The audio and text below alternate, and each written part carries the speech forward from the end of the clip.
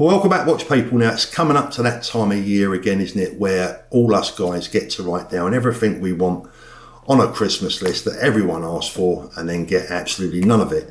So this year I thought I'd try and help you out a little bit, get in a bit early with a few Christmas present ideas for you watch people. None of them are overly expensive. Well, I guess one or two might be a little bit on the steep side, but most of them generally are going to be affordable, even affordable enough for your kids if they want to buy you a little something that's going to please you for Christmas. Now, before we go any further, I've just got one announcement to make, and that is the winner of our free refurbishment and service in time for Christmas. Our friend up there in Liverpool, Alex Thorpe, who you'll often see advertising at the start of some of my videos, excellent watchmaker, excellent refinisher.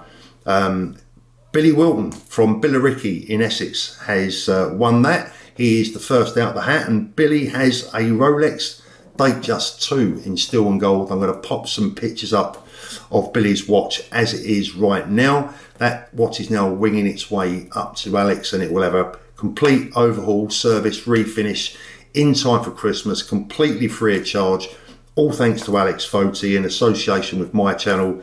And Billy has won himself a nice little prize there, because I've got to be honest, looking at the condition of Billy's watch, in the pictures at least, I think when you see the watch when it's finished, this is a £500 to £700 job. There's quite a lot of work required doing to that watch to get it into almost like new condition. So that's that one. And thanks for everyone who sent me those emails. Every single one of you was considered.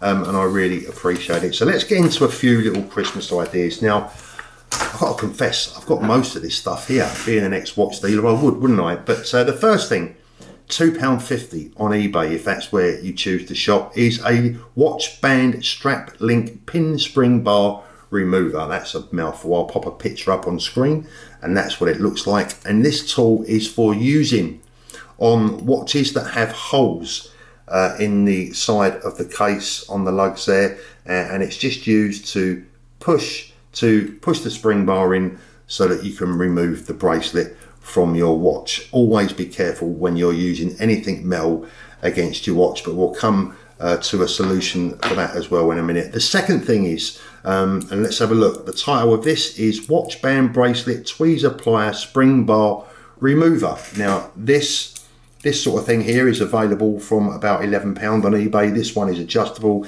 This is actually a good quality German one, and it costs about €30, but it does the same job. And this is used for putting in the back of your, between the lugs there, and you just squeeze it in, and that will remove the spring bar in one go from your watch. Now, the only downside to that is it's not always so easy, and the one thing that you will need to make a nice job of it, if I can find it, it looks like I've moved it, is this, and this is called polyamide tape, and it's made specifically for watch refinishing. And all you do is you simply tear a strip off, you place it on the area of the watch where you are working, and then you can use your tools without fear of scratching your watch. It's the sort of thing that people actually think they're never going to use, and when they've got it, they're actually surprised how much they do use it. Now, another little thing that I'd recommend for you guys is a simple traveling pouch. This is made for things like when you go through security at airports, when you have to take your watch off, maybe if you're staying at a hotel, you just pop it like that in your little case, about £1.50 again on eBay, nice and safe, and your watch won't get scratched. You can buy a genuine Rolex one or whatever brand you choose for a lot more money, again probably on eBay, but frankly they all do the same job. Now, one of the obvious things that you'll know that I'm going to mention, and these were all within arm's reach of me just before I did this video, and that's a selection of jeweller's loops. Okay, all different shapes and sizes. Wherever I am in my life, I never seem to be far away from a jeweller's loop. That is an absolute must-have, as is a good pair of stainless steel tweezers. I think these are always a good idea. Great when you're removing screws from a bracelet. You know, you undo the screw, but you just can't quite get them out. Nice pair of quality tweezers are always useful to have. Something else that I would advise that you don't skimp on is a real nice quality set of watchmakers screwdrivers.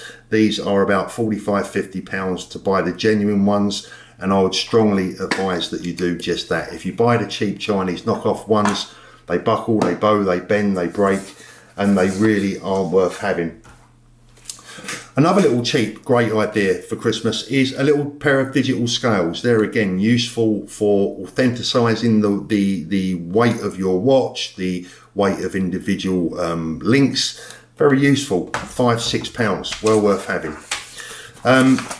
How about some tickets for the London Watch Show in April? That would be nice. Nice surprise, easy to buy, online, available now.